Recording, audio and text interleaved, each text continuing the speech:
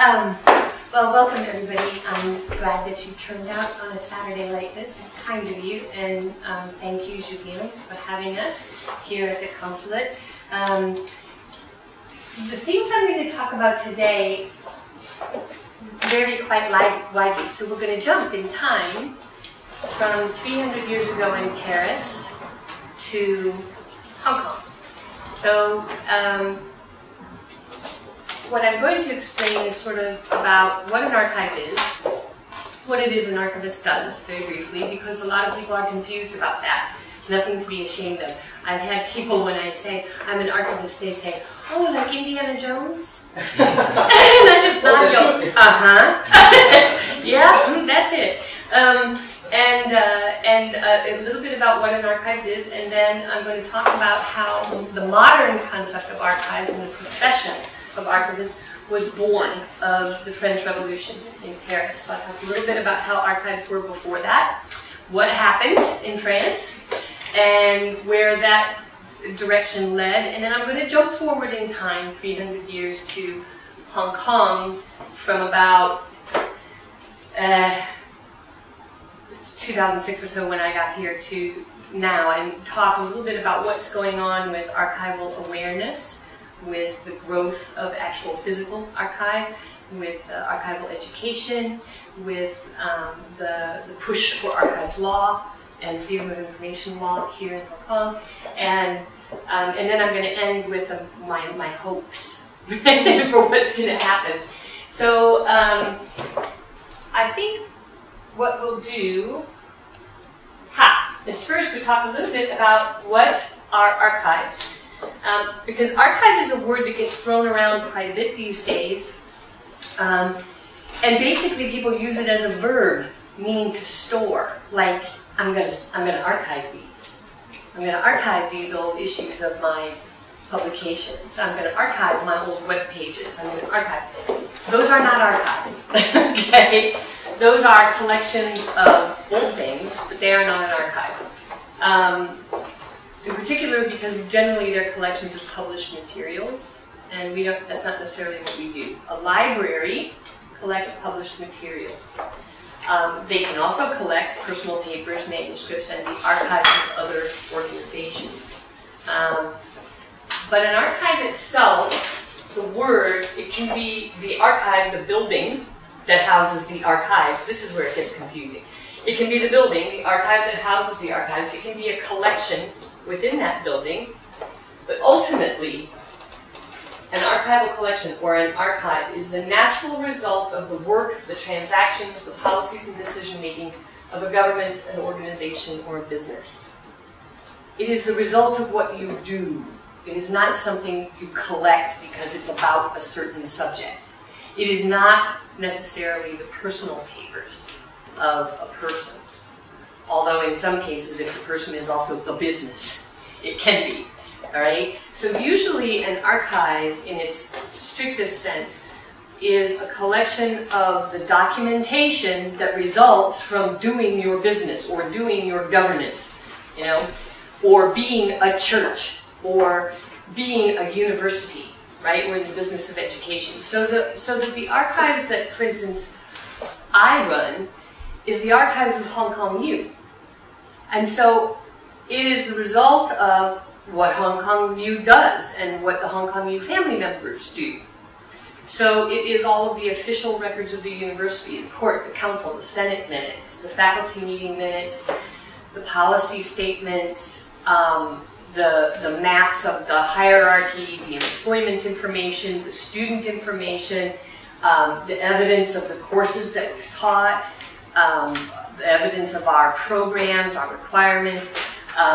Then we get on into the unofficial records, which are sort of the evidence of social activities, the lives of our faculty and students. Sometimes we collect personal papers, as in I would take the papers of a former vice chancellor or a prominent faculty member. They then become a part of the archives. But the whole thing revolves around that collection policy of we are the Hong Kong U Archives, and Hong Kong U is the only thing we collect, because it's not a special collection. So across the hall from us, in the library, because the archives is a part of the administration, we are a separate unit, is special collections. Within special collections, they have some archival collections. For instance, they have the Archives of Deacon's Law Firm now, which was just donated. They have archives of other Hong Kong businesses. They have personal papers and manuscript collections. They have collections of rare books and publications having to do with Hong Kong, because their area of collection includes the history of Hong Kong. So their collecting scope is much wider than ours, and they are not an archive, because they do not do what we do, which is exist as the Archives of Hong Kong U. Okay? So Hong Kong U stuff in the archives, documenting the institution it was born from, that these papers were born from, right? And sometimes it's difficult for people to grasp this, because in an archive you may find personal papers, and in a special collection you may find an archive of a business or a, you know, like a personal papers manuscript collection. So it's a distinction that not very many people are familiar with. And so nowadays, in the modern usage of the word archive, people say, I'm going to archive this, I'm going to archive that. They just mean they're going to store old stuff. And that is not correct. Okay? It sounds really good, though. It sounds pretentious, doesn't it? So people would much rather say, I'm going to archive this, rather than I'm going to store this, or I'm going to put it in a warehouse. Because the responsibility of the archivist is also records management. The records we don't just sit there passively and say, oh, just bring us your old stuff, right? We're involved with appraising the value of records from the day they are created until the day the few of them that we accept are brought into the archives. Out of everything we produce in a year, we maybe save 8 to 10% that have lasting, enduring historical value. The rest of it, gone. And the reason for that is because most of what we produce does not have enduring historical value. It has maybe importance as a vital record for a shorter period of time. It's the archivist's job to make sure that records are destroyed promptly and properly, in the case of like personal data, according to schedules which we set up for retention and disposition. And most of it is destroyed, because it does not have a lasting historical value. The easiest example that I can give you is with financial records, which are voluminous. No matter where you go, government, private industry, whatever, it's the financial records that take up the most space. And we are required by law in Hong Kong to save records for tax purposes for 7 years. Now, 20 years or so ago, America moved to a 4-year retention, which has helped a lot with the buildup of paper, but Hong Kong is still on a 7-year rule. So we are required by the IRD to keep certain financial records for 7 years, and after that they can be destroyed, and they should be, because they take up huge amounts of space and they are worthless after a certain point in time. What I look for as an archivist are those summary documents that give us the most information for the least amount of space taken up. And those are the ones that we keep forever and ever. Okay? Because that's where the meat is. That's where the researcher's going to want to look. He's not going to want to look at receipts and canceled checks and purchase orders, you know, which is what fills our cabinets. So, and it's the same thing with human resource records. It's the same thing with student records. It all gets swooshed down to those few pieces that are of permanent value to us. So, now we're going to talk about Paris. And forgive me, because I never learned to speak French, so my pronunciation is horrible. Try not to laugh. Correct me later. Okay? I need all the help I can get. When Europe was a more under a feudal system of government, Of course we had archives, of course we had records. Many, many, many of them were kept by the church, which was the one big overarching organization to be found in every country, okay? They were not open to the public. There was no concept of having to be accountable and transparent to like voters or citizens. And most of the records were compiled and then were sort of evidence of things that had happened before but are no longer going on, right? And at the beginning of the French Revolution, this is when, because of the events of the revolution, because of the radical change in government from a monarchy to a republic, the modern ideas about archives were born. And now, here in Hong Kong, we're kind of undergoing a similar period of self-examination regarding how we keep records and what we do with them and who should have access to them and you know, what our responsibilities are. And there's a growing recognition of the fact that, hey, you know, archives, that's a profession. The rest of the world is about 30 or 40 years ahead of us here, which you will read not just as my opinion, that is in the Ombudsman's report that was released in March. So one of the reasons why I like to give little talks like this is to raise that awareness and to get people acquainted with what's going on in Hong Kong with archives in these last few years. And so back to Paris. The first thing that you saw the picture of before, that was a Declaration of the Rights of Man. The first sort of, it's sort of the French version of the Declaration of Independence in the United States, which, by the way, big bow to France, there would be no United States without them, because they were the ones who supported us in the revolution, in our revolution. They were the ones who helped us to win the war. So, it was the hate of British. Yeah, that too. In fact, where I come from in Virginia, there are many, many, many French road names and place names because we were so grateful. So, General Rochambeau Road runs right by my house. You know, at the Battle of Yorktown, the Comte de Grasse, the French Navy that blockaded the British away from us. There are things named after him. The Marquis de Lafayette, who was Washington's aide-de-camp and brought supplies and troops. And, you know, without them, there would be no United States. So anyway, in September of 1789, in the Declaration, Article 15 states, society has the right to require of every public agent an account of his administration.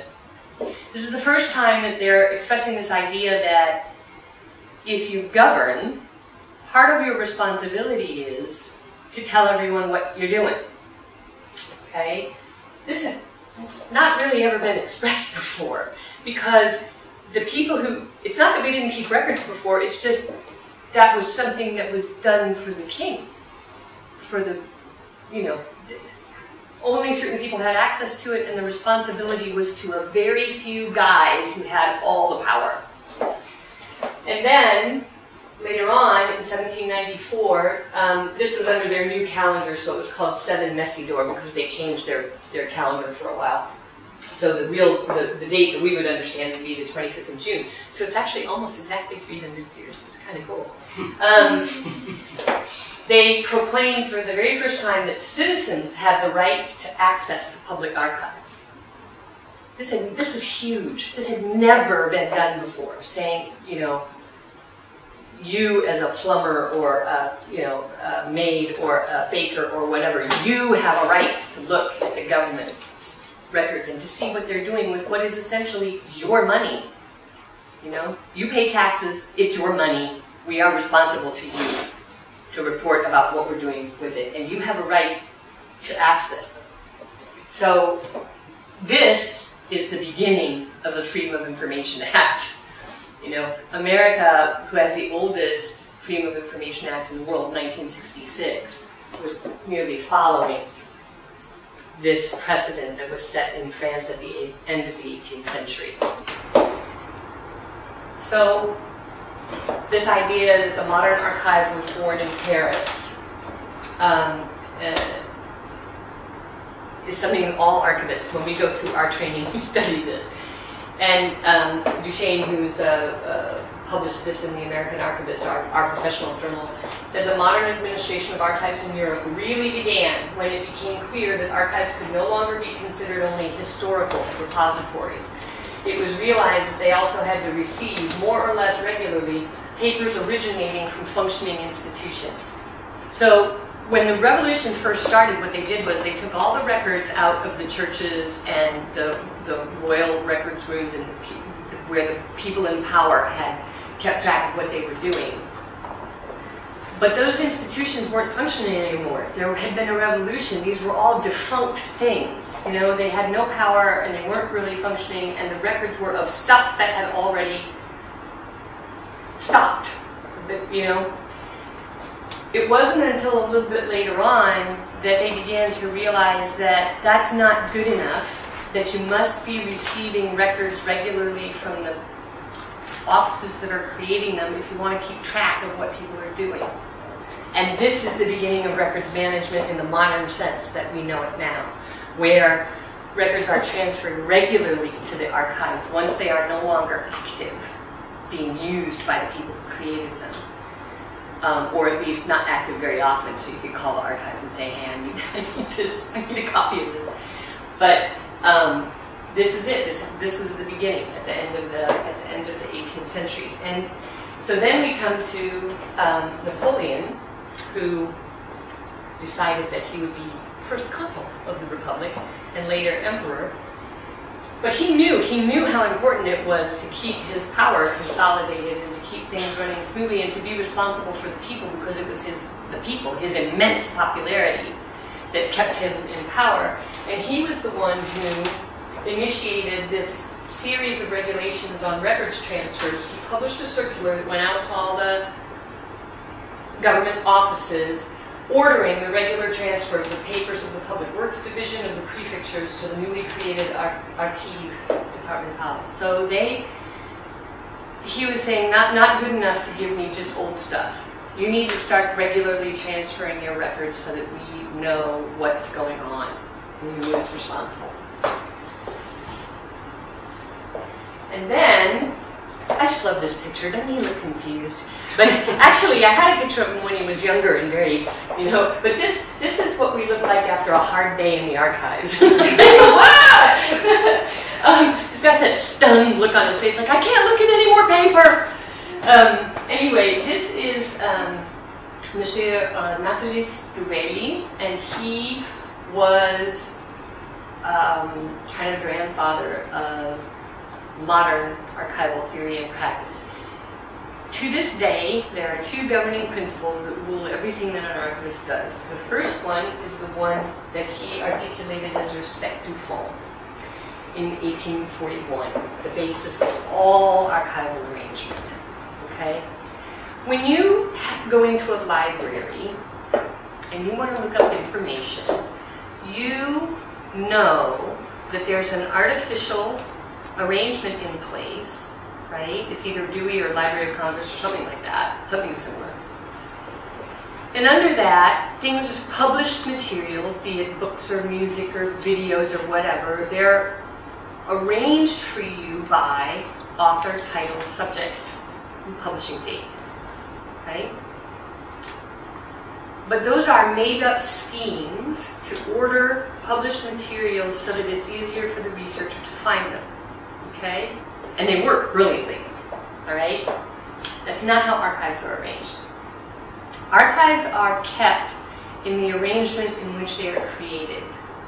They reflect organically that which spawned them, okay? So when you go into an archive, you will find that all of the records are arranged according to the people who created them. And that creator, be it an office or like a single person like the chief executive, that is the phone, okay? And those records are kept together. Even if subsequent accessions come in to that record group, that phone, they're always intellectually kept together, but they might not be physically kept together. You know how when you go into a library, everything about in your section is right there and they have to leave room at the end of the shelves for collections that grow, and Not in an archives. We use every little bit of available space, and we really don't care if one office's records are scattered across 3 buildings. As long as we have the location tags to get to them, intellectually, they are all together. All right? They're still in that phone, that record group. And so that's the first line of archival theory. It is followed by the second and equally important line. You never, ever mess with the original order.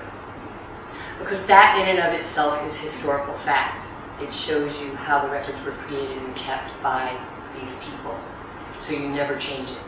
There is no artificial alphabetization or putting things in chronological order. The only time we ever do that is if we receive records that are in such a mess there is no original order that's discernible. And then we will step in and create usually either a chronological or an alphabetical way to get to them.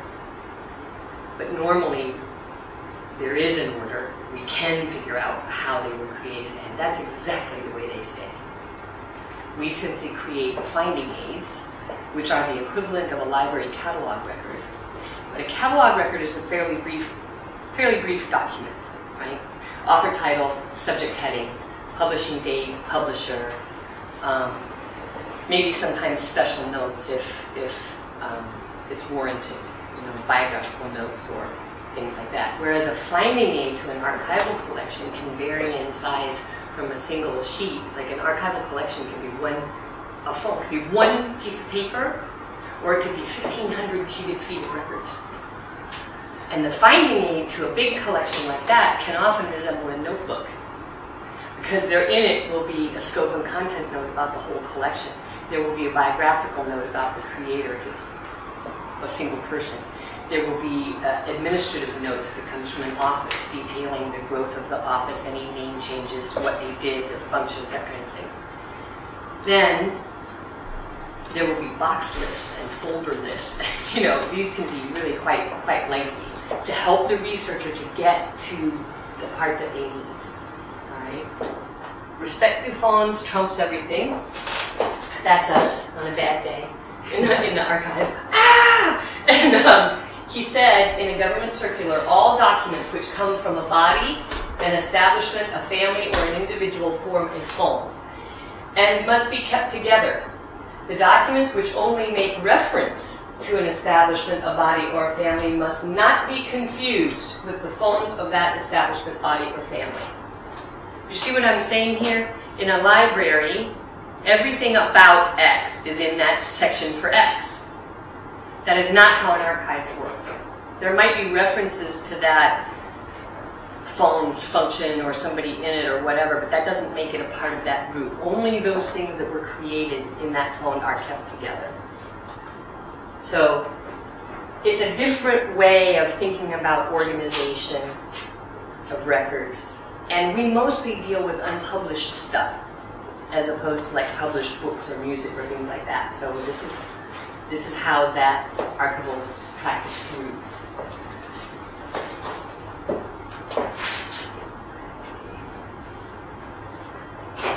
Now, so France 300 years ago, through the 19th century, the profession of archivist is becoming just that, a profession practiced by professionals. This is happening all over Europe and in the United States. Some of the finest archival theory that refined on these two things that M. Duwele came up with came out of Holland. In the 1890s, it was 3 Dutchmen who got together and codified how to process archival collections to be true to Duwele's theory. And so they nailed the practice. There are 89. There are 89 rules for how you have to process an archival collection, and it was the French the Dutch who codified this. And on and on and on. So we come to the profession of archives in the 20th century, where now, in order to be a professional archivist, it requires a master's degree and internships and special training and continuing education on all of the facets of that. And it has spawned other professions that go along with it, like that of the archival conservator. A conservator is a different thing from an archivist. I have had conservation training. I know enough when I look at my collections to do what I call triage. So I decide what's in real crap shape, where I need to call in a professional conservator, and where we can do it in-house because it's surface cleaning or some mending that may not be tax us too hard. But when we need a professional conservator, that is a person who generally has a chemistry degree and has trained to do conservation in a very specific field. And in fact, today we have a conservator among us. There's Miss Dawn. Hey, hey. Dawn Steele-Pullman is an international paintings conservator. And her specialty is just that, paintings. And so when I have a painting here, especially because I've used Dawn before, when we have something to do with on you, we call Dawn and say, please could you come and look at this and tell us if it can be saved. And she is the one who restored our painting of Sir Cecil Clementi and also our beautiful painting of Shung San. She did all the restoration work on that. And now we're looking at a third portrait of our VC from the 30s, William Cornell. Often referred to as Big Bill because the painting is huge and he was kind of a big guy. And so now we're looking at that as the next big project. But I'll tell you right off the bat, one of the reasons why we have difficulty right now hiring archivists in Hong Kong is because A, there's no professional level training here yet, and B, archivists and conservators don't come cheap. So it's difficult for people to make that commitment when they are not familiar with the profession and all that it entails. So in the last probably 10 years or so, Hong Kong has become more and more aware of its own public records, its own private records, archives of all kinds. It's been in the newspaper all the time. We're becoming aware of the fact that it's a real problem here that we don't have an archival law. And of course we can't have a freedom of information law without an archival law, because it doesn't do any good to say you have the right to have access to these things if in fact the records are not being created properly and saved. Without an archives law, you don't get the other one, or it doesn't do you much good.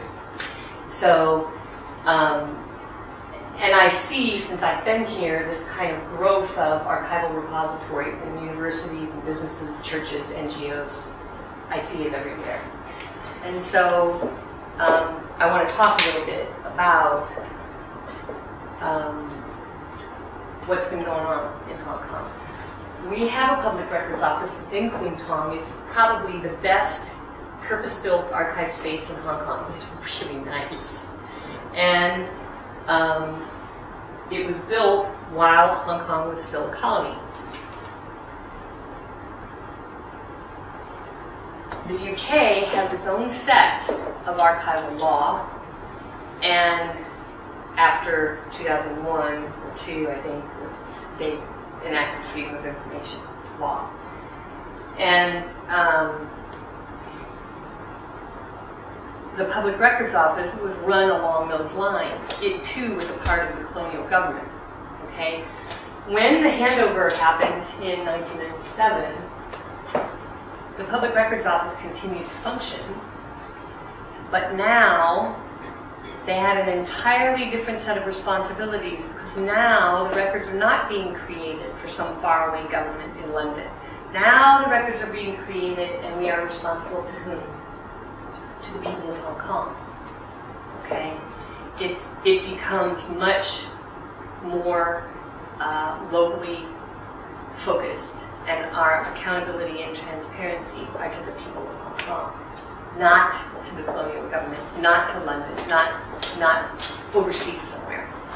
So when they left copies of everything for us. So up until 1997, we actually have a pretty good archival record in the Public Records Office in Kwun Tong. Okay? Since then, things have deteriorated rapidly. The reason for this is because there was not a push to professionalize the service when the rest of the world had already been moving that way. And the bureaucracy of it kept functioning, but slowly but surely, the few professional employees were kind of edged out. And rather than have an archivist at the head of the entire government records service, they began the practice of moving executive officers in and out of that role every 3 years. So you have a guy who's in charge of prisons, and then because he's a good administrator and EO, he's put in charge of all the archives and records management for 3 years. Well, he'd barely have time to learn enough to do his job before he's gone, and another EO is rotated in. So that's one of the many problems with the system. The other problem, of course, is that there's no law underpinning it. So no one has to keep good records, and no one has to turn them over to the archives. And it's resulted in the destruction, and sometimes in the non-creation of records that really are very important. So I do kind of like this. Can you read this in this slide? No? It says basically, it's, I don't know if I can read it down here. It's the two angels on the clouds looking at all the file cabinets, and they're talking about it in conjunction with what we now call cloud storage, and cloud storage for archives. And they're like, it was much nicer before people started storing all their personal information in the cloud. And this is all the stuff that's up there. So, so nowadays, what I want to talk about are some of the new archives and the kind of growing awareness of archives, the growth of archives themselves in Hong Kong, of all different kinds, and about archival education, and about this push towards archival law. It's been in newspapers and on the radio and on TV quite a bit. So, first of all, let's take a look at the government archives. We have the Public Records Office that I was just talking about, and it was established in 1972. It moved to a dedicated archive building in 1997, the nice one in Kwun Tong. If you haven't been out there, visit. It's well worth the visit. Then we have the Hong Kong Film Archive, which was established in 1999, and it moved to a dedicated archive building in 2001. It's in Wan Chai, it's fairly close by. It's also a really nice facility, purpose-built to be a film archive. And then we have the LegCo Archives, which was established in 2012, which has dedicated space in the new Tamar government complex. And try not to laugh, I did not cut an archivist in half. It says now employs 2.5 qualified professional archivists. The 0.5 is my mentee, who was hired as a professional archivist, but in fact is now finishing his first year of his master's degree in archives and records management at the University of Dundee. So I count him as a 0.5. That's Garfield. So, as far as I know, in the government records service now, they have a qualified conservator. They have one or two people whose work I think very well of, but in terms of professional qualifications, not so much. And this is not their fault. I'm not blaming them in any way. What we need here in Hong Kong to boost this growth in archives themselves, the physical archives, is professional staff to deal with it. So right now, the archivists who have professional qualifications have gotten them overseas. The next move will be to establish a master's program here in Hong Kong so that we don't have to go to the States or Canada or, because even the Hong Kong people in my office, right, they have gotten their education somewhere else. Our records archivist was educated in Canada. So, it's great when we can find people like that, but it's pretty rare. So I'm hoping that will be remedied. Anyway, so here are the pictures of that's the Public Records Office, which is really kind of a nice building, and the Film Archives, and then the wing at Tamar that has the LegCo Archives, which was established in 2012. And this is kind of along the British model of having a separate archives parliament. separate from the government bureaus and departments. We do a similar thing in the States with the Library of Congress being separate from the National Archives. The Library of Congress is actually an archive. Don't ask me. It's just historically, that's the way the name came out. So, and then we have the growth of business archives in Hong Kong. HSBC is probably the best well-known. They were established in 2004. They have 2 qualified professional archivists on staff and several of the people who would be what I would consider paraprofessional. With Swire. Now, I put established in 2011 with a question mark because it might be 2010. I could not tell. It's correct. It's correct? Yay! Okay. I'm really glad about that. I was sort of guessing, and I was trying to call Matthew saying... No, it's correct. It's 2011, but just when we start, just have Bonnie. Yeah, and then I joined in 2012. And then last year, Matthew and another archivist joined us as well. So now we have 5 people in our team. Fabulous. Yes. What's your name? Celia. Celia. I think we've met. Yep. Yeah. Sorry about that. I'm it's really okay. bad. It's okay. Okay. So that's Swire Archive, and they have a huge archive in London as well at SOAS. Sort of the overarching company thing, but they decided they needed a local one for Hong Kong, which I think is a brilliant move. And then Deacon's Archives, the law firm, it was established in 2008, and then just about a month ago was donated to Hong Kong Youth, to the special collections, because if you go back to what I told you before, you'll remember the HKU Archives only collects Hong Kong U stuff. Deacon's is the archive of a local business, therefore it is Hong Kong history. Therefore, that is more appropriately put in special collection because they collect Hong Kong history, including the archives of local businesses. And that was something I was really excited about because in 2006 when I came here, Deacon's called me and said, would you help us? We have all these old papers and we need to, and I said, you need to hire a full-time professional archivist. I cannot do this and set up Hong Kong Youth Archives. And so I recommended a local professional archivist, Mr. Don Breck, who is really good. And he processed that entire collection, created finding aids, cleaned it up, got everything rehoused, acid-free folders, boxes, blah, blah, blah, blah. Then when it was all done, they realized they would have to have a professional archivist to provide access, to do reference services, to do reproduction work, to do all of those things that go along with keeping an archive. And they didn't want to build, you know, a very expensive archival storage space and hire a full-time archivist, so they gave the collection to a place where they would have those things. And most especially, most important to Deacon's and most important to us was providing public access to the collection. So. Excuse me, is it Mr. Bridges or is it Mr. Mercer? I think it's Mr. Mercer. Oh, is it?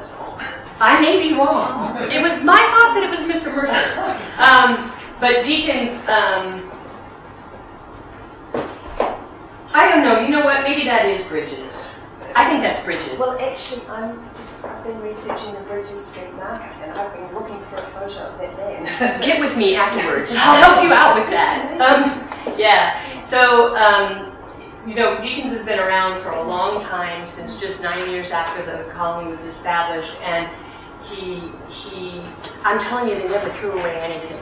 And the Deacon's collection is just fabulous. I mean, really, really good. As an archivist, the day that they brought it over, I was looking at the stuff going, ooh, ooh, you know, because it was just, it's so rich. It's got so much great stuff in there. And our head of conservation was looking at it going, oh my God, because she has a lot of work cut out for her. Because as you know, the Hong Kong climate is not kind to archives. After we talk about that, then we can talk about the Hong Kong Heritage Project, which was established in 2007. And it sort of has some of the archives of the Kadoorie businesses in it. And was also involved with the sort of worldwide heritage project of getting archival materials up online. accessible to researchers on a much wider basis.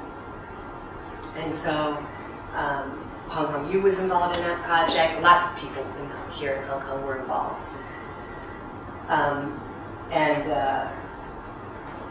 They too had kind of a nice facility, but it's not, because it's more private, there's some of the, I don't know that they have like a reading room, regular hours, that kind of thing.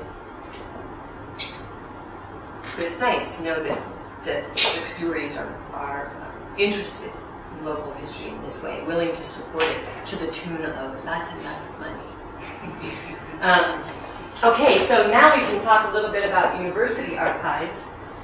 The oldest university archive was not at Hong Kong U. I was not the first. The oldest archives here is at HKUST, because even though the university wasn't founded until 1991, or didn't begin until 1991, in its establishment, it was decided we will have an archive. And it will be mostly electronic. We will see in the long run how that works out. Unfortunately, in my opinion, as an archivist, they decided that the archives would be a department of the library. Their Senate passed and codified an access policy, an open access policy to the archives. But they refused, even after the urging of the first archivist, who, like me, was brought in from outside, to have any sort of archive statute giving the archives the authority they need to do their job. And therefore, there are some things that don't come to the archives at all, and things that people don't have access to for a long time. And so I'm concerned about the HKUST archives for two reasons. One is because after the professional archivist who established it was let go, after their first, I think, 3-year contract, the people that are in charge of it now are basically librarians who had a little bit of training under this person, and they're running the archives, and they're doing the very best job they know how, and they're doing a pretty good job, but they do not have the underpinnings from the authority of the school to do what they need to do.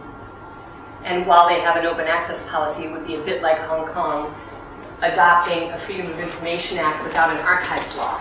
It does not do you any good to have access to something that's not being created or kept properly. If the records aren't there, what good is freedom of access?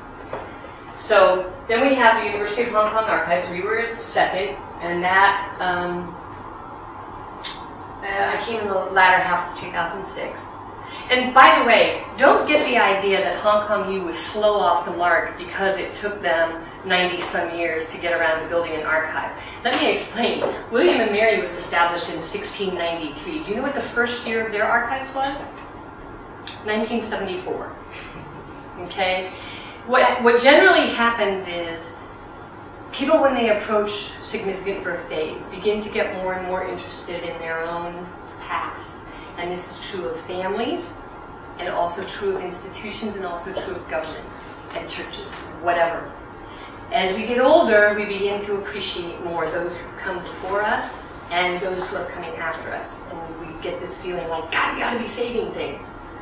And that's exactly what happened at William and Mary in the run-up to the bicentennial of the United States, when most archives there, professional archives, were established in that decade around 1976. And it's the same thing that happened at Hong Kong U. They were coming up to their 100th birthday, and they began to realize that they needed to take care of their records a little bit better and to be able to provide more access to them. So then we have Hong Kong Baptist.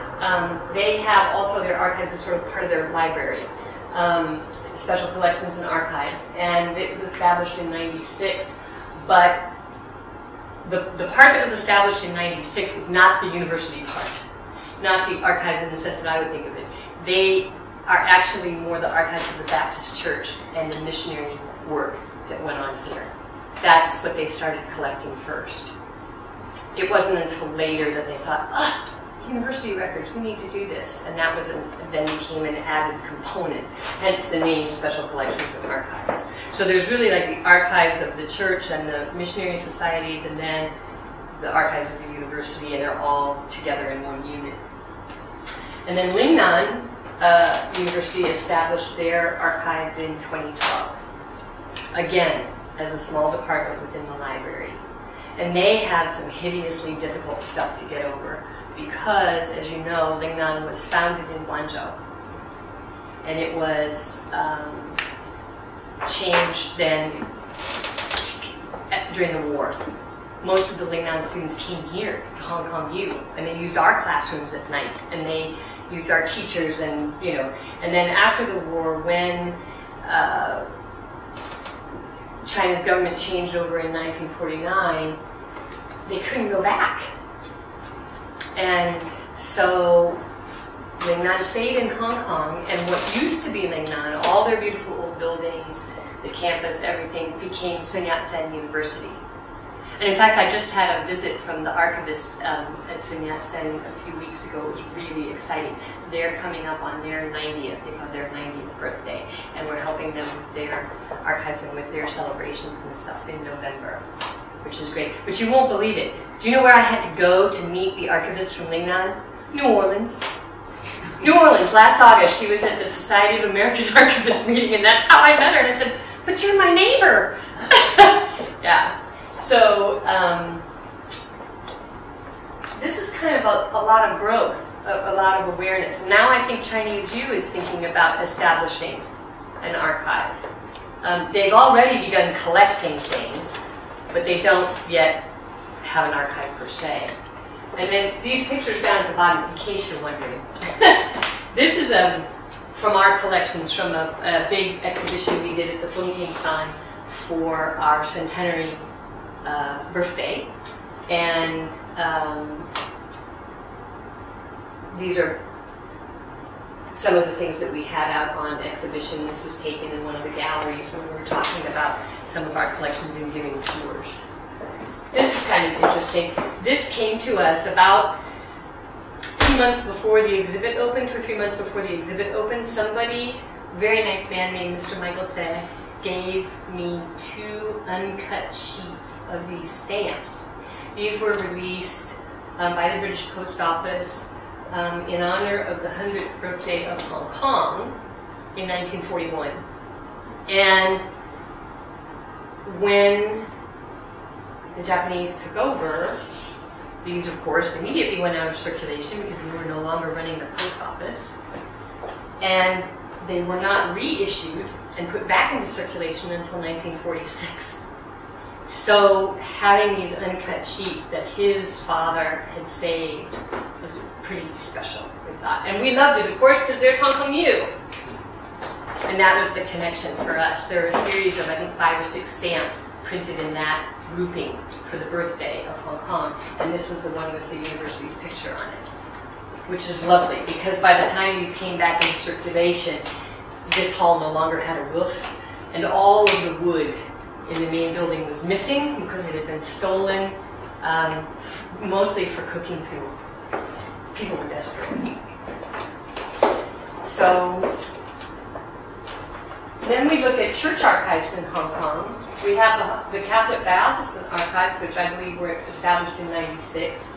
At St. John's, they have the archives of the Anglican Church in Hong Kong. I'm not sure, and they couldn't tell me when their archives were established, but they have been transferring their records to the Public Records Office since the 1970s, since it was created. Which is great, because then they get cared for properly and, are not like in the church basement or something. And then the Chinese Methodist Church archives, again, they did like deacons. They got their archives together and they donated them to Hong Kong U so that they could be cared for, so that access would be provided, so that they would be professionally handled. Because it's an expensive proposition to build an archive and hire an archivist. You have to have temperature and humidity control. You must have proper conservation supplies, which are very expensive. You must have professional archivists, and we're not cheap. And you have to have space, and in Hong Kong it's at a premium. And you have to have staff in order to process collections and to be there for researchers and to provide reproduction services and to deal with copyright issues and intellectual property and all that kind of stuff. And it really does get very involved. So a lot of people, businesses, churches, social groups, you know, like the Boy Scout and people like that, rather than try to build their own archives, will donate their archives either to the Public Records Office in Hong Kong or to Hong Kong U or to one of the local history museums. That happens too. So that brings me to other archival resources in Hong Kong. A lot of cultural institutions and organizations have been or have begun collecting archival materials, either of their own or according to the particular interests of researchers. And those are what we call collecting archives. And they are not very different from the special collections. Really, that is a more appropriate title, a special collection. They're not archives in the strict sense, but they do provide invaluable resources for researchers, and they add to this growing bunch of archival treasures in Hong Kong. And so we have the Asia Art Archive, which is in fact kind of like a special collections reference, a reference and research collection for art in artists. We have the Hong Kong Museum of History, which has archival collections. We have the Hong Kong Heritage Museum, which also has archival collections. We have the Comics Home Base, which, if you haven't been over there, is a mighty cool building. It's fun to see. And they have archival collections of comic artists and artwork and business records and that kind of thing. And then we have the Hong Kong Art History Research Project, which was just established last year at the Hong Kong Museum of Art. And again, I think this is going to be very similar to the Asia Art Archive in not their collections, but their purpose and how they do things, providing special research collections for people interested in that area of knowledge in archives, archival work. The first one is the East Asian Regional Branch of the International Council on Archives. The International Council on Archives is the overarching worldwide organization for professional archivists. And isn't it interesting? They're based in Paris. So back we go, 300 years to the place where modern archives were born. And the ICA's home is in Paris. And all of their publications are done in French and English, which is great. I think if they would do French, English, and Chinese, we would hit almost every population on Earth. Or maybe add Spanish, yeah. So, and then we have the Hong Kong Archives Society, which was established in 1996. And then we have the Archives Action Group, which was established in 2008. And this picture is of the Archives Society from a few years ago. And a lot of you may recognize Simon Chu, Helen Swinnerton from HSBC. Simon Chu used to be the government archivist. He's retired now, and he spends most of his free time agitating for archives law for Hong Kong. He, like me, is one of the founding members of the Archives Action Group. And archival education. Right now, and you can see that this has all happened within the last 15 years or so, we have education on a level to get people to what I would consider paraprofessional status for working in the archives. Postgraduate certificate in archival studies, an executive certificate in archives management, and an executive certificate in records management. These are all offered by Hong Kong U Space. They're sponsored by ISTICA. They bring in wonderful teachers, archivists from all around the world to teach these courses, and it really is a good, solid program. I'd like to see it bumped up to the next step, but the fact is we have these now and we didn't 20 years ago. This is more evidence. The growth of physical archives, the growth of interest in archival education, the growth in archival organizations, the awareness that the media are now, promoting in Hong Kong about archives, about what they're about. what archivists do. So that sort of brings me to this part of my talk, developing an archival law for Hong Kong. And again, we're talking about increasing levels of awareness, but I wanted to give you some specific examples in the last 7 years of important things that have happened to push us closer and closer to getting an archival law for Hong Kong. First of all, in 2007, Christine Lowe and the Civic Exchange published a white paper called Managing Public Records for Good Governance and Preservation of Collective Memory, the Case for Archival Legislation. That came out in March of 2007. I hadn't even been here a year when I read that. I had no idea at the time that we didn't have an archives law. I just was too new. And I had so much going on at Hong Kong U, I was not at that time paying attention to what was going on in the wider community. And that really opened my eyes. In 2008, we founded the Archives Action Group towards the end of the year. In 2010, and the Archives Action Group, by the way, is not a bunch of archivists. In fact, only a few of us are archivists. The people who make up the executive committee are judges and lawyers and archivists and just a lot of different people. Then in 2010, the Government Efficiency Unit did an investigation into the Government Records Service, and it was not good. It exposed a lot of the current problems with the Government Records Service and the archives. Again, don't get me wrong, when I criticize the system, I'm not criticizing the people who are trying to do the actual work there. They work very hard. They try to do a good job. They try to educate and get educated about what they're doing. The problem is that the system is not going to work until we have a law underpinning it. Because there are no teeth. There are no sanctions. So,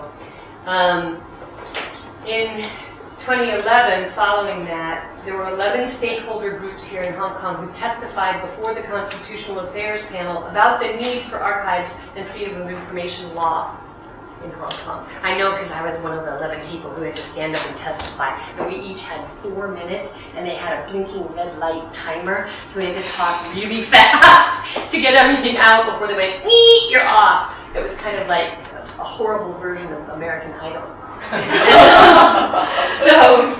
So then in 2011 there was a follow-up paper also published by Civic Exchange. This was the follow-up paper 4 years after the original one, called The Memory Hole: Why Hong Kong Needs an Archives Law. And it talked even more specifically about instances where records were not created or records were destroyed and it interfered with good governance and justice. So, then in 2012, we unfortunately, unsuccessfully tabled as a members bill archives law at LegCo. There was only one vote against it. One vote was Stephen Lau. Then we had 8 in favor, and we had 27 abstaining. You know, it was a major piece of fence sitting, frankly. And so that didn't work, so then we regrouped. We tried to continue talking with the media, talking with the press, getting the word out. And in 2013, the Law Review Commission convened and decided that they would create 2 subcommittees to look into, first, archival law and simultaneously freedom of information law. And I was fortunate in that Rimsky-Yoon called me and said, "Would you sit on the archives subcommittee?" And I said, "Yeah, sure I would." Because they needed one archivist.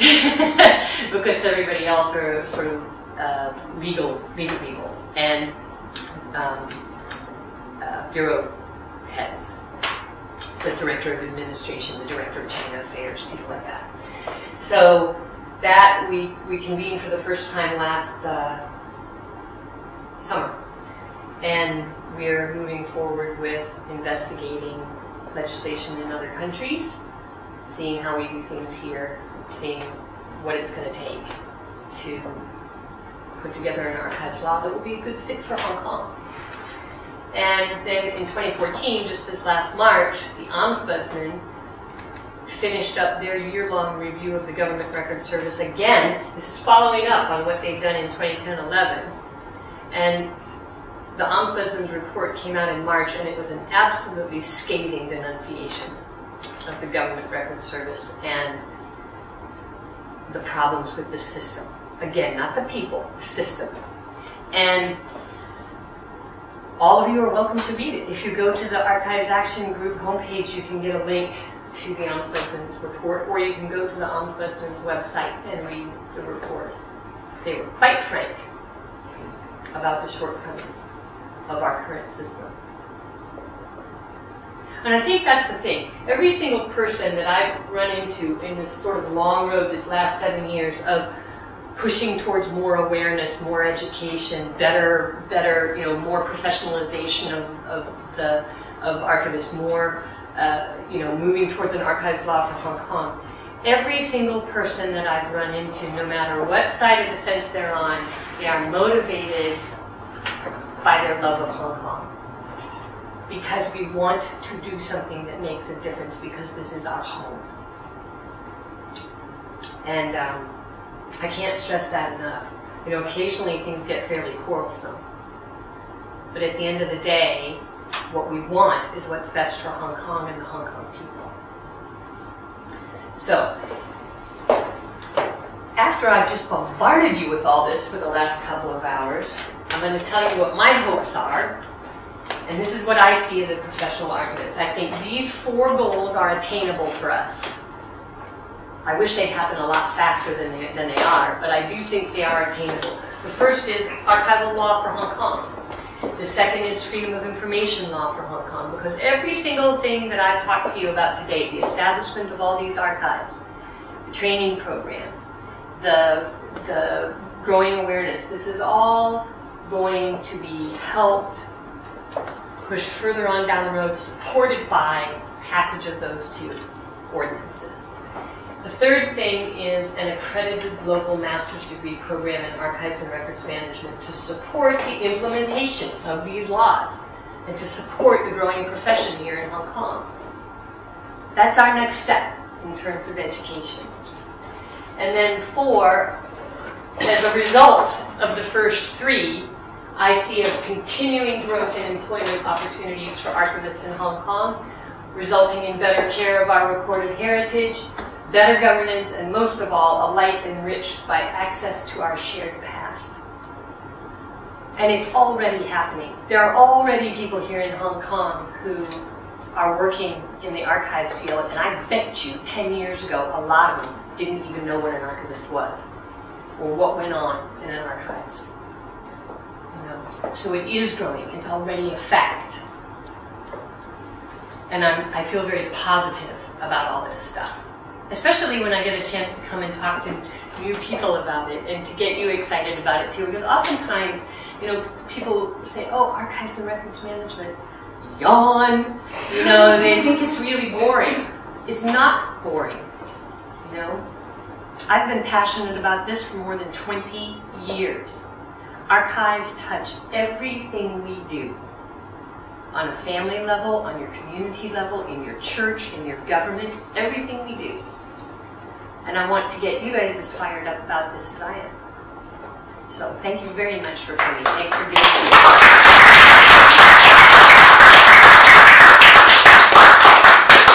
Now, questions. I have a question for you. In setting up archives in Hong Kong, a lot of people try to do it the shortcut way, or what they think is more relevant to the modern world. There's electronic archiving. So, what do you say to that? It's a good thing. That is going to be the way of the future. But I think it's a little bit scarier road than most people are aware of. I'm in the middle of getting certified as a digital archive specialist, and oh my God, has it been a steep learning curve. But what I can tell you as a practicing archivist is this.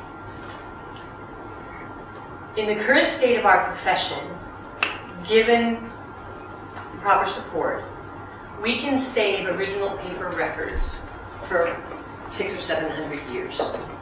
Okay? Digital records have only been around for about 25 years in their modern forms, maybe 20 years in their modern forms. Digital records, by their very nature, are inherently unstable. Okay? They're magnetic. Think about it. It takes really very little effort to destroy or alter digital records, or to share them inappropriately. And or to, it's difficult to keep them secure. It's difficult to keep them from deteriorating. It's difficult to constantly migrate and translate them up to the next configuration of hardware and software, because they're built-in obsolescence, because most of the formats we use and the hardware we use it on are proprietary. Okay? So archivists all over the world have been struggling with moving towards keeping electronic records, particularly now, records that weren't just digitized copies of hard copy, but were born digital, like websites, and keeping them for long periods of time, because frankly, they haven't been around long enough for us to talk about long periods of time. To an IT guy, 10 years is a really long time, right? It's ancient history. But to an archivist, 500 years is, you're just doing your job. So we have a completely different mindset. And so now we're talking to each other more and more and more about how can we overcome this? How can we do it? And we're working with what we call archival formats of electronic records. We're working on things, doing things like keeping what we call the dark archive, right? Which is a server that is never allowed to be accessed, which is continually checksummed so that we can track deterioration of the records. Those records then are moved to what we call the light server, right? The dark server and the light server. The light server is the one that provides use copies for researchers, but never does data go backwards the other way, right? So it's because the archivist is responsible for guaranteeing the authenticity of the records that they keep. Part of our job is trust. People have to have trust in the archives. They have to be able to depend on the fact that if they come to you, you're giving them the real deal. It's not been tampered with. It's not been altered. There's a paper trail, an audit trail. It's the real thing, and no one can argue with it. It is admissible in court. It's really difficult to do with electronic records. So yes, we're working on it, and yes, it's a huge, huge question. Yeah. Because believe it or not, people often say, yes, but you don't have to have all that space, so it must be much cheaper to keep electronic records. It's not. Do you know that it is actually about 5 times more expensive for me to keep an electronic copy of something than it is for me to keep a piece of paper? 5 times. Why?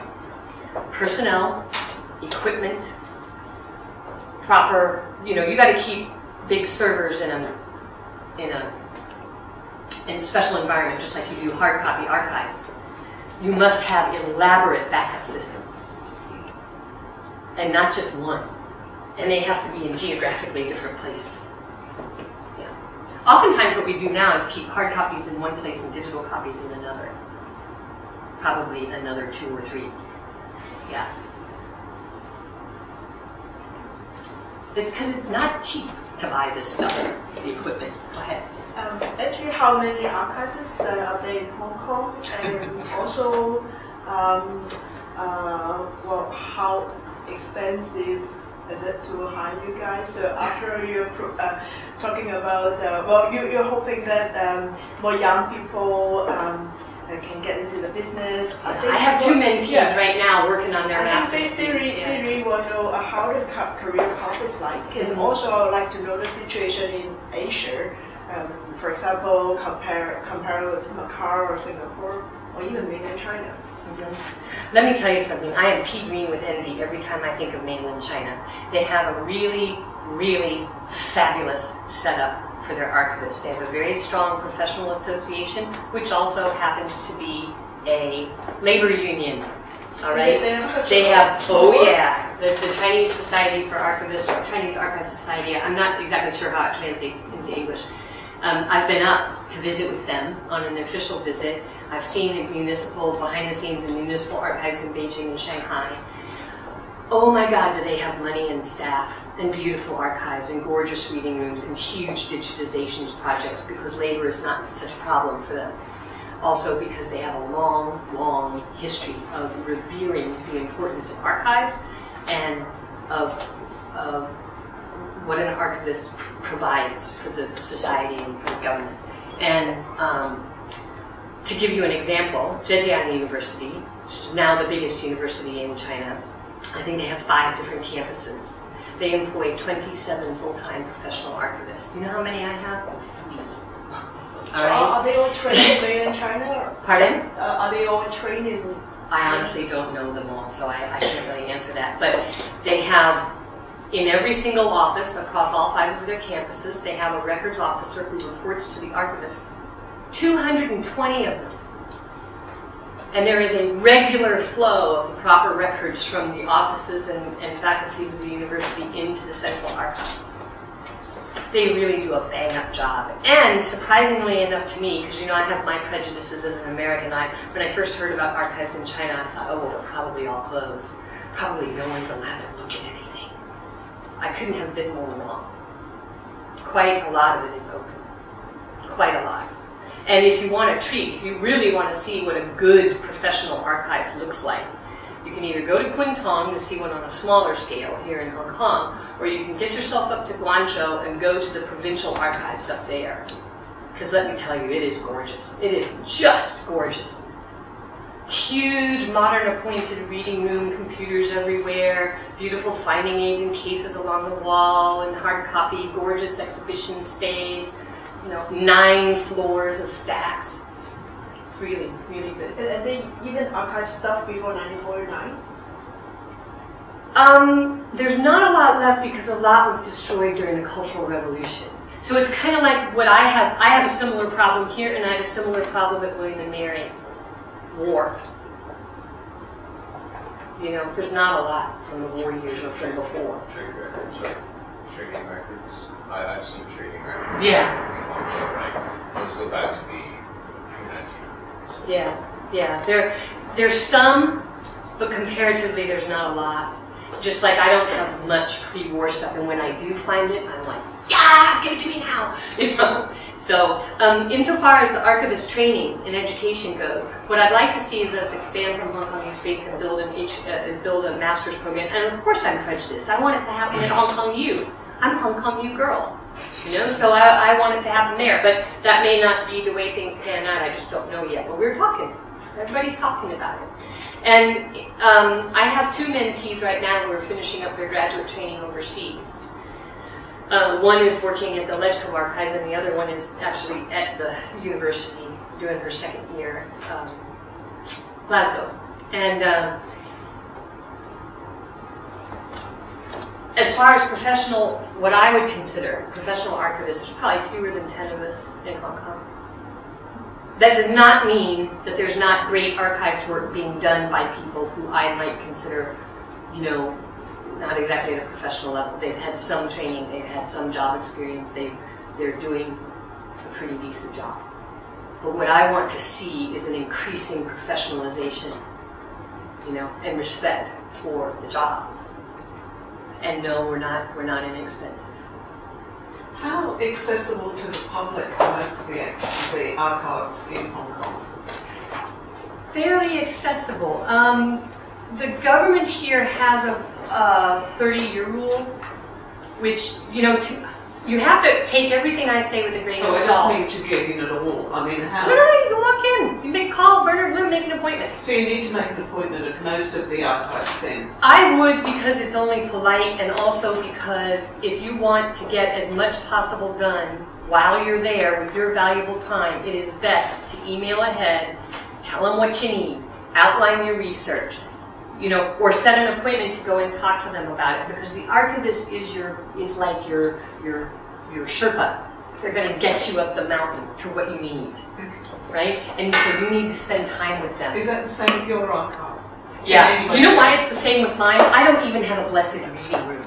Oh. Until we move into our new home in the main building of HKU, which is where we're going to be. I'm still in that temporary space, and we have no reading room. So basically, you have to call us up, and I have to put you at a desk literally next to the stacks. You know. But to go to the library of Hong Kong View. That's a different thing. Yeah, that's different, is it? Okay, yeah. That's fine. Our office is in the library, and then I have archive space in Aberdeen, and I have space in the main building, and then we'll be moving our offices down to the main building. I think the end of 2015, please Lord. And but right now we don't have a reading room, so I've got 2 tables where I can put researchers, which means you need to make an appointment. Plus, I like to know ahead of time, and all archivists like to know ahead of time what you're looking for, so that we can be of most service to you while you're there. Because it's not like a library. I can't just go, oh, get on the electronic catalog, and, you know, because the stacks are closed. Everything that you want to look at, we have to bring to you, 1 box at a time. Just like an archive anywhere else. Yeah. And I'm also wondering, is the leaning or almost race towards history, which has been happening in Hong Kong, certainly for the last 5 years, and maybe longer than that, where Hong Kong people now are very interested in collective memory and wanting to know about their past, which they haven't been before.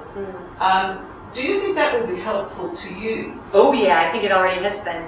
And I'll tell you something, I owe big kudos to my sweetie, Hoyin, because he and his ACP people paved the way for the archives people. It was the growing interest in preservation of our built heritage that led then to the interest in our archival heritage, which got me here. And so they're about 10 years ahead of our archivist curve. More and more people in Hong Kong are very aware of our built heritage now. And what I'd like to see is the same thing for archives. You know, we're kind of following in their shoes. Yeah. I can totally relate to what Stacy's been saying about professionalizing these disciplines so that people get the respect, get the recognition, and but it's not so much for the people involved, but really for the job they're doing, so that it's taken seriously and done into international standard. That's the thing, international standards. Yeah. And for conservation, the same thing. For a long time in Hong Kong, any architect, speaking as an architect, will come to church and say, "Oh, I know conservation. I can do a conservation project anytime." You know, do they? No. In the past, they screw up, damage things, and they would practically wreck the building, and thinking that this is good conservation, whereas this is not. And historian will come to chairs and say, "I know conservation because I know about history." No, it's not true, because what they can produce are fabulous history, okay, explaining the story behind a certain place, for example, a building. But as to how to carry out the conservation, no, they have no training, they have no knowledge. And this is not something, not my opinion. This was told to me by Michael Morrison, who's the conservation architect for the Central Police Station. It's from the UK. He said that this happened in the UK as recent as 20 years ago, when there's a need to produce a conservation plan for any conservation project. So at the time, there's little understanding about what conservation means, especially architectural conservation. By the way, we're all from the same program. Yeah. And so Michael told me, said that at the time, so what people did is that they had to engage historians. So as a result, the so-called conservation plan is a big volume of history. So it's a great read. So after reading through this plan, you know everything about the history, the historical background of the building. And then how do you do the conservation? There's nothing there. Nothing there. So but today we tend to understand more. Today in Hong Kong we have an undergraduate program, postgraduate program in conservation, and also we have an institute, a professional institute to support professionals. And the government finally has required for government conservation projects, they require a trained conservationist to be in a team, and that this person, this professional, must have a membership with the institute.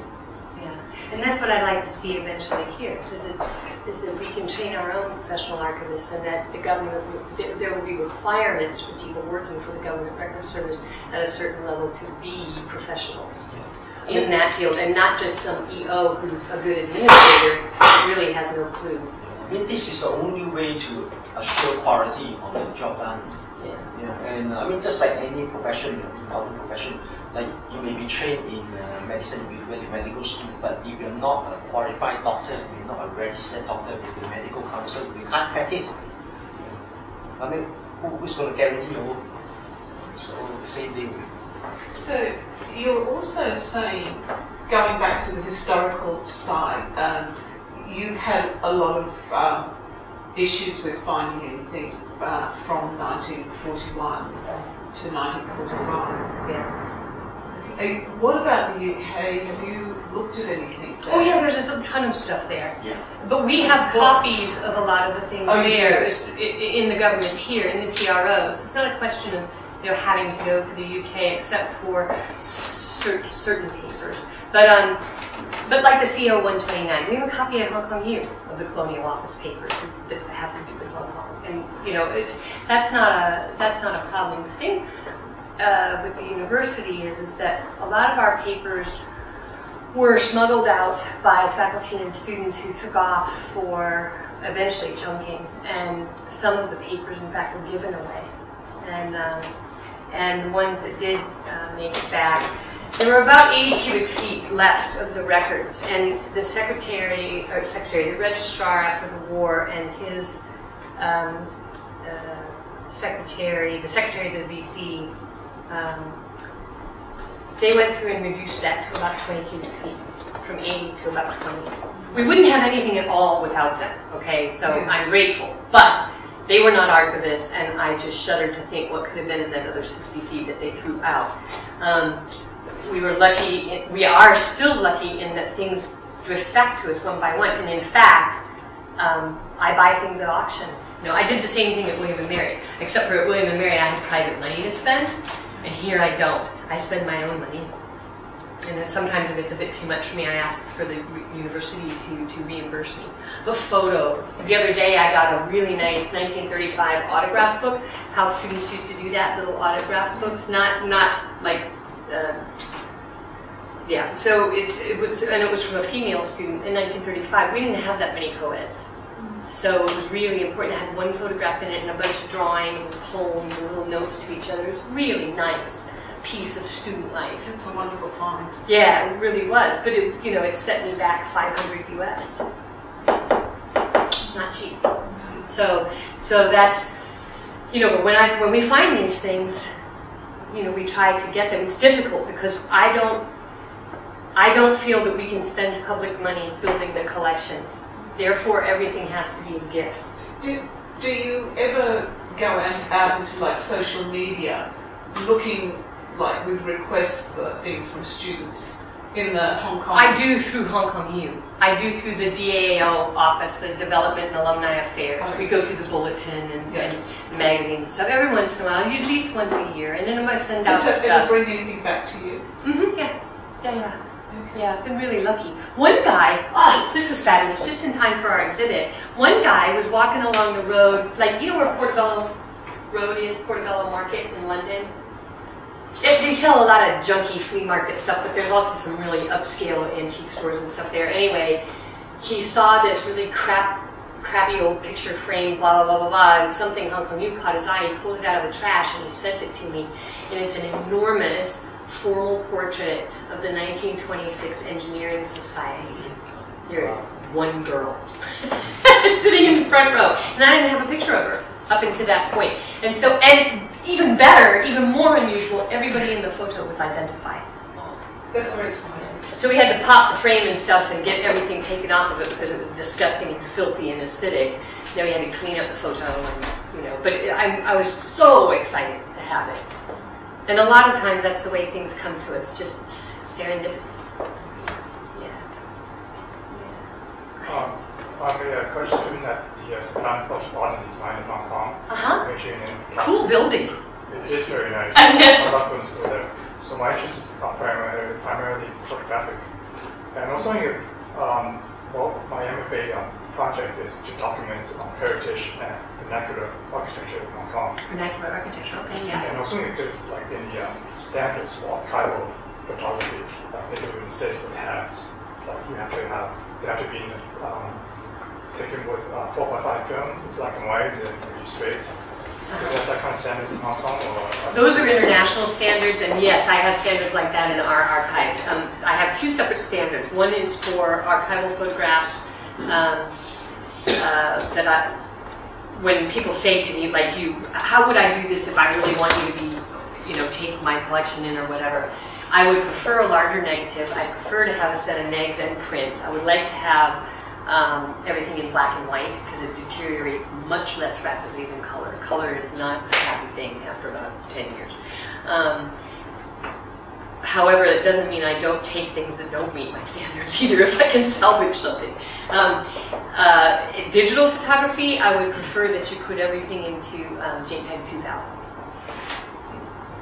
That's an archival format.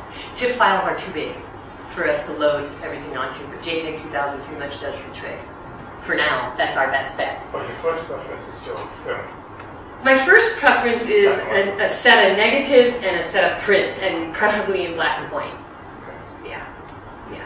I tell all my friends when they're getting married that they should put those little black and white disposable cameras on every table and take candid shots at the wedding, because often now people take, videos and things are digital, and I don't know how long they're going to last. You remember when it used to be really popular to video your wedding on VHS tape?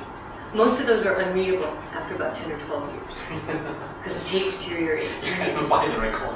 Yeah. So a lot of people of my generation videoed their weddings and stuff, and then all of that stuff is, you can't even get, it's not, they either don't have the thing to play it on, or they don't, and every time you migrate, say from VHS to a disc, you're losing, it's lossy medium. So, yeah, it's a problem. And you were asking earlier, the part of your question I didn't answer directly, which was, what do you mean you're not cheap, and how much could an archivist expect to make, right? That's what you wanted to know. It depends on the archive that you work for. It also depends, of course, like any other profession, on the level of your education and the number of years of experience, particularly specialized experience. I don't know about the profession as a whole. I can tell you that as an academic archivist for the last 20 years, it depends again on where you work, you know what I mean? So the first half of my career I was more familiar with the first 15 years, with the American kind of scale for archivists. I can tell you that sometimes you'll want to work someplace so badly because of all the cool stuff they have that you will accept less money, which is exactly what I did when I went and spent 9 years at William & Mary. It's hugely prestigious. The collections are fabulous, out of this world, stuff that I couldn't even dream of when I was in school, like Washington and Jefferson letters, things like that. So they don't pay as well in the South, and that's just the way it is. I didn't care. I just wanted to go to Williamsburg. That was all I wanted. Archivists who work for universities, archivists who work for research facilities, or corporate archivists tend to make better money. Public archives like local history archives and things like that don't usually pay as well. You make more money if you go into the administrative end or you specialize, or if you become a conservator. Yeah, because they are quite in demand. But that requires a degree in chemistry, and oftentimes as long as 7 years apprenticing. It's So an archivist here, I can give you an idea of scale. A professional archivist here would start somewhere around $42,000 a month for a professional position. That's where they would start. At the university. Yeah. You guys would know this anyway when I post jobs, so that's about where you would start. And then as you get you know, further along in your career, more years of experience, and it goes up. So you're never going to get rich being an archivist, but you will be able to pay like the electric bill. Well, I know you said that library management and archival management is different, but yes. I also have a degree from Hong Kong U for library and information management. Is it easier to train someone with libraries? It's actually more difficult. Is it? Yeah, and I'll tell you why. Because I have to untrain the librarian. I have to get them to stop doing stuff like that. Yeah. So it's easier for me to take somebody with a master's in history, or a business person with a real interest, or an IT person with a real interest in records management. It's easier. But this is different in every country you go to. Like in America, weirdly enough, they see records management and archives as two separate professions. It is just bizarre because no one else in the world does that. Okay, and they often have archival components to library degrees where they major in that. Okay, I tend not to hire people like that unless they also have a master's in history, or at least an undergraduate degree in history. I need someone who understands what it is to do primary source research and to work to that level, because that's who we serve. Yeah. Speaking of that, it's funny, because since I'm involved in teaching conservation, people ask me, is it easier to study conservation if you have an architectural background, trained as an architect? And no. Speaking as an architect, because our training is to tear down old buildings, to build new ones, you know, and we want to work for developers. Okay, so for me, even to teach conservation, I have to untrain my training. To get into the mindset of a conservation. It's kind of the same thing. I'll tell you something. When I look for people to hire and whom I hope I could send through the SPACE program and get them more training so they can become a paraprofessional and be like an archives assistant, a senior archives assistant, something like that, I look for people who have the same kind of skills that a really good clerk would have. Clerk. Yeah, clerk. A meticulous attention to detail. A dogged determination to get to the end of the job. Because archives work can be really boring, the actual processing of materials. The reason why I look for the history degree is because they must have that contextual knowledge, right? So in Virginia, I looked for people who had knowledge of academic history, the history of Virginia, the history of the United States, context, the background to make decisions about what to keep, what to throw away, how to describe things, how to fit that in. And here it would be someone with a good knowledge of local history, Hong Kong, South China, but the attributes I'm looking for are flexibility. Listen, archives work can sometimes be very not glamorous, very unglamorous, really. Filthy, boring work. That's right. Architect, sexy. Archivist, not sexy. Not sexy. That's true. And I can remember being in situations where my poor graduate students, honest to God, I was at Michigan State University for 4.5 years on the faculty there as the university records archivist. I had grad students, working for me. We got a call that they were going to shut down. Well, this is a big ag school, it has a farm and livestock and all that stuff, aside from the regular university. There were 42,000 students there when I left, so it's an enormous place. And we got this call saying that they were going to shut down the dairy building and some of other buildings there where they do animal products and food and things. And they had found a locked vault in the sub-basement of this building that was built in the teens. And they had opened up, they had blown the door, they had opened it up, and they had found a bunch of archival stuff in there. Would I come look at it? So we go down and look at it. There were roaches, I swear to God, this big, climbing up the walls. It was stinking. So I said, okay. So we got plastic bags and tape. We taped up our trousers and things, and we wore rubber gloves, and we went in masks, and we went and we bagged up all these records and sealed them shut. And then we rolled them down the hall to walk-in sub-zero freezers to kill all the tiny livestock. so that we could then take them back into the prepping room. Because you don't put stuff like that in with your other collections, and the next thing you know, everything's been eaten. So we put it in there, and in the meantime, the department head who called me about this had a heart attack. I didn't know this. He's in the hospital. I get no call. I think, when am I supposed to go back to this building and pick all this stuff up? So finally I call, find out he's in the hospital, and they've already turned the electricity and the water and everything off in this building preparatory to the wrecking ball, coming in. So I grab my graduate students, and we get a truck, and we go over to the building. There's no lights. We have to go down into the sub-basement. There's no elevator. We got flashlights. We got all our trousers taped up. There's rats, okay? We go into this freezer. Everything has melted. The stench is indescribable. We pull all these records out, and then we have to pony them up the stairs ourselves. This is not light. Archival boxes weigh about 40 pounds a piece.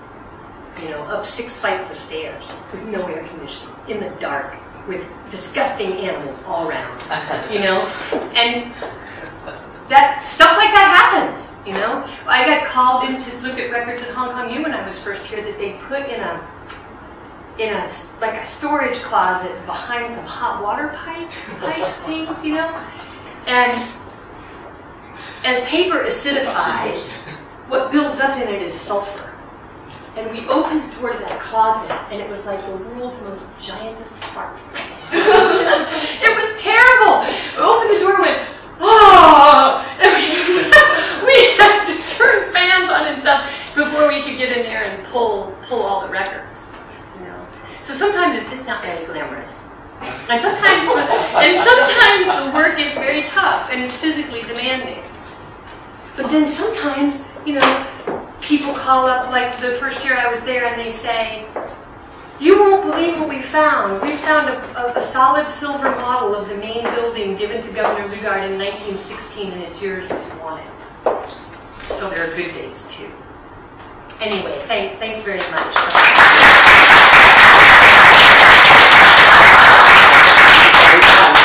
I'm going to wrap up. I get the last word. Well, actually, you talk about Chinese government, and surprisingly, they keep fabulous record and have a lot of respect for the archiving the profession and archive everything. And whereas Hong Kong, we are supposed to be more democratic. Our government is supposed to be better, right? And yet we tend to destroy our document. So why is the mainland government have this such good archiving system? You told me once. Oh, well, historically, it's and you can. My Chinese history is shaky at best, but historically, the emperors of China, and not so much the emperors, but in particular the prime ministers, recognized the importance of underpinning the government's authority by having control of the bureaucracy. Really, and there's a very famous tale about this in Chinese literature about the prime minister who, the emperor said, bring me the most important things, you win the battle, blah, blah, blah. This prime minister went straight to the opposing people's archives, packed up everything, took it home, to this newly conquered territory, and it turned out to be the most single valuable thing that he could have done because it allowed them control of important bureaucratic stuff, like the salt trade. And when you pay your army in salt, that becomes fairly important. So there's a long history of recognizing that controlling the archives and having good records is a part of good governance. A well-governed country has good archives, has good records management, is responsible, keeps a record of what they do. And I think especially after the Cultural Revolution, when so much was destroyed, in the aftermath, 15, 20 years down the road, there was a real sharp shock, a real sharp lesson there for people about what happens when these things get destroyed, how much they lost, how bad it was, And so there's been a real effort since then to collect, document, to preserve, to get this stuff done and do it right. And And the nice thing is that they're also very open and exchanging with archivists from other countries, and we visit each other back and forth, and we learn from each other, because they do things slightly differently than, say, people would do in the archives in the West. Because it's a different tradition behind how archives are kept. But at the core of it, it's all the same profession. I mean, I was surprised, and find out how open the archive in mainland China is. And then ultimately I realized that they do not just keep things for themselves, they want to keep things so that the public can access it. That's the part I find most surprising. Yeah, they're very much more open than I thought they would be. And if you want a good example of someone who uses archival resources to write fairly modern history, take a look at Frank DeCotter's books. Mao's Great Famine, and I think the one that just there's another one that came out about drug culture in Hong Kong that he's done, and there's a new one coming out about mainland China, and he uses archives up there all the time. Okay. So it isn't just open to Chinese citizens; they're open. So I think that's really important, and to researchers from around the world, and yeah, they're setting us a good example. Okay, with that, another round of applause for Stacy.